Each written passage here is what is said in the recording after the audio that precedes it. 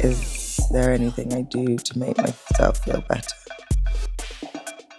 Yeah, one of my biggest things to make myself better is like boxing, obviously. I'm like obsessed. Because it clears my head in a second. You need to do the moves, so you just have to forget about everything that's been happening outside of that room. Like, I'll blare music really loud in my bedroom and just be like, it's just like something that's like so away from me, or like listening to someone that's like, going through an emotional thing, like amazing songwriters. I do this one thing. I love going to art shops or to a hardware shop, because to me, if you go into a hardware shop, it's just like, you've just got so many possibilities in life. You can just make whatever you want, and that makes me really happy. So I'll just go in there and I'll walk around. I'll probably buy a new sketchbook. Having a nice full-on lunch with brunch drinks and everything included, just me by myself. Oh, it's very good. My dad taught me how to make a fire when I was about 6 years old.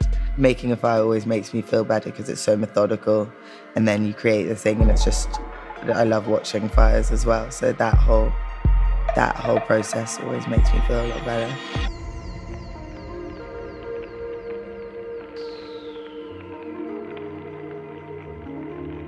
I need to have my own moments, like get by myself. Whenever I feel frustrated, like I have like week of things that are going bad, and I feel like frustration coming up. And usually just being by myself, like going gardening, just being in nature in general. Routine is key. It's key. It's super key. So part of our addiction was not waking up on time, not being there on time, not being there for friends, family. Think about how much time we spent picking up, using, being a complete mess. So now we can do those things in a more proactive way. I mean, we both need to go to far more meetings. Sometimes for me, leaving the situation is better than confronting it at that point. I don't know if that's the best way, but for me, that's the only way where I wouldn't explode in a sense. And once then I found my center again, it's over too. It's just finding that moment where you're not gonna go overboard, and it's very difficult, and I'm still struggling with that a lot.